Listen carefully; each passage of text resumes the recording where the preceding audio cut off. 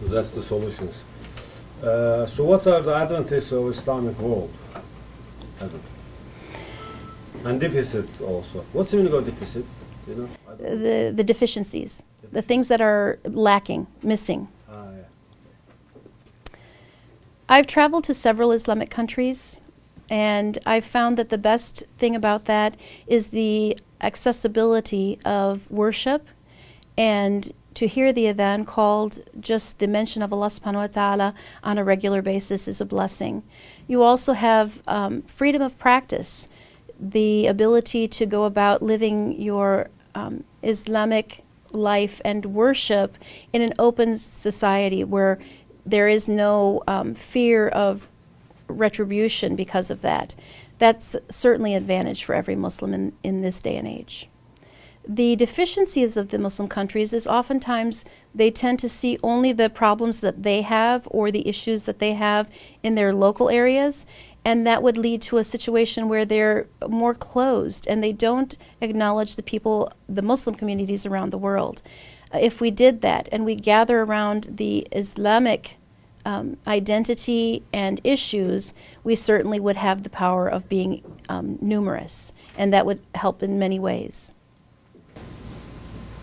Okay, the other question is, how about the spreading of Islam? How it must be did? I mean, which ways do you advise to the Islamic world, even in USA and other countries?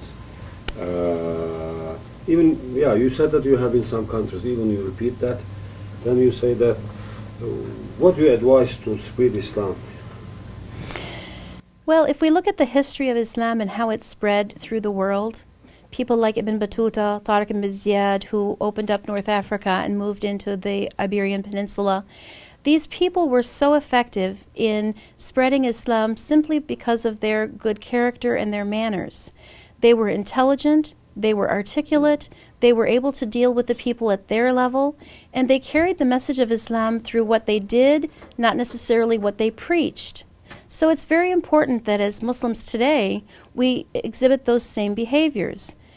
I find that oftentimes in America, when we have Muslim families that their children are in public school, the parents don't get involved in the public school as volunteers. This causes a gap. The teachers work with the students, but they don't see the adults. And it presents an issue where the parents are maybe fearful of being exposed for being Muslims or for not being accepted for who they are. And in a society like America, that couldn't be farther from the truth. People here are very accepting and very open to meeting new people and accepting new ideas. So we need to take advantage of that. Then we come to the sensitive feelings. Tamam, düzelt de ben bekliyorum. Tamam sen. What you are feeling when you are fasting? Could you talk about fasting? Sure. Ali geçiyor musun? Bekliyorum. Evet. 4, 3, 2, 1. Geçmiyor musun? Bekliyorum. For me, one of the most special times of the year is Ramadan. It really is a time for me to focus again on what it means to be a Muslim, to really put aside this world and live out our Islam in a way that purifies the body and the soul. Setting aside time to make extra prayers, attending the Taraweeh, reading Quran, oftentimes reading it, at least one time in Ramadan, perhaps some more. It's a chance to really block out the things that get in our way of creating a peacefulness in our own lives, and Ramadan really does that because you don't have much time for anything else. It's challenging as a teacher because the last few years we've been teaching and fasting, and so it gives us a greater appreciation for the time that we can make iftar and feel the relief that is guaranteed by Allah subhanahu wa ta'ala. What about Hajj? Have you been in Hajj? I have not made Hajj, but I've had the wonderful opportunity of going to Mecca for Umrah, and it was an experience that I would love to repeat again and again. I was very fortunate that I made my whole Umrah within a meter of the Kaaba. And every time I made the tawaf around the Kaaba, I got to touch the Rukn Yamani, and I actually got to touch the black stone. And to stand in the spot where Ibrahim and his son placed the stones to build this structure, it's just amazing to me. It's people always said that when you make Umrah or Hajj, it really calls for you to come back, and indeed I feel that to be the case. As soon as I have the opportunity, inshallah, I will go back to Saudi Arabia and perform the Umrah again, and inshallah the Hajj soon. When you are praying, what do you feel? It's, for me, sometimes it's a point of sadness, because in the Salah, I reflect on all the things that I'm probably falling short of, the things that I haven't done, and I really open my heart for Allah and ask for His forgiveness during the Salah. This is the one time that I'm closest to Him. And it's the one time that I feel that I'm very much exposed, that Allah has at that moment, a window to my soul, and it's a very important part of my day. Okay. Salah, fasting, and Salah, fasting.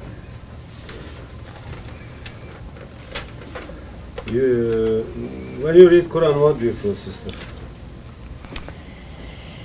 I'm always amazed at when I read Quran. Of course, I'm not proficient enough in Arabic to read it in Arabic. When I recite my prayers, I use the same surahs over and over again. But I'm counting on the fact that Allah subhanahu wa ta'ala guarantees that each letter of Quran that I recite will be recorded for me. And inshallah, that will be for my benefit. But I found so many amazing things. I know that translating the Arabic into English is one of the most difficult things to do because of the richness of the Arabic language.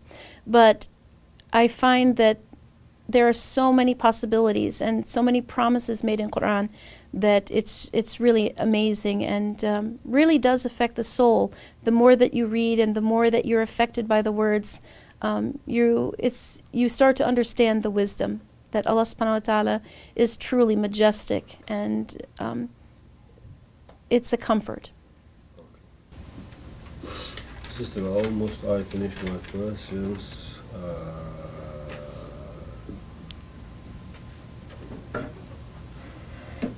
So, if you want to say something that you forget to say, or if you have an advice to the Islamic world, now you can say this. Then I think the most important thing is, as we are walking on this earth, that all Muslims are responsible for making da'wah, to really not preach Islam, but be good examples and follow the role of the Prophet, peace be upon him, in the act of living their Islam to its fullest, using it as a way to guide and encourage one another and others and bring them to Islam. And it's an incredible opportunity for each and every one of us to fulfill our Islamic obligation. Okay, sister. Do you want to celebrate the audience Islamic world in Ramadan? You can.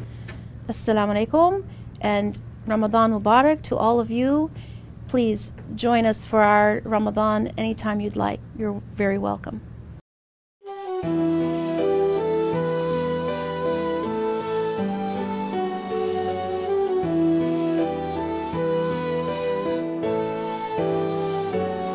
Dilersen zengin yaparsın ey yücelerin yücesi. Yokluğuna düşürme, Zalime muhtaç etme, lütfeyle bizlere. zenginlerin zengini. Alanda veren de sensin, Benim canım Allah'ım, El Mughni ismini çok seviyorum. Ey yücelerin yücesi, benim canım Allah'ım, El Mughni ismini çok seviyorum. Ey yücelerin yücesi, benim canım Allah'ım.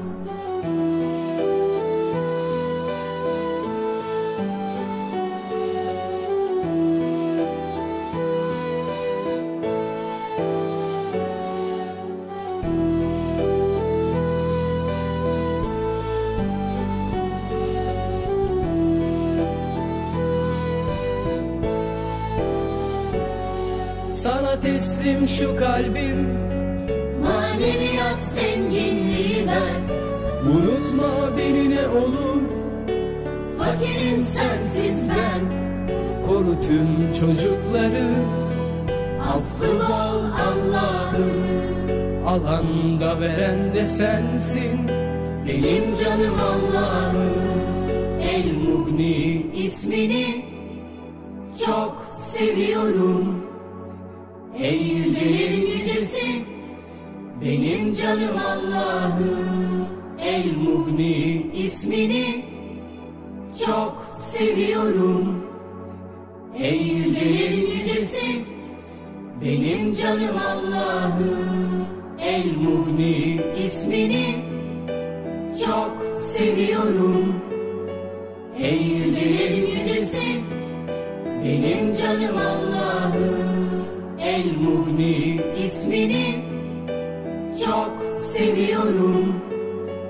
Ey yücelerin yücesi, benim canım Allah'ım.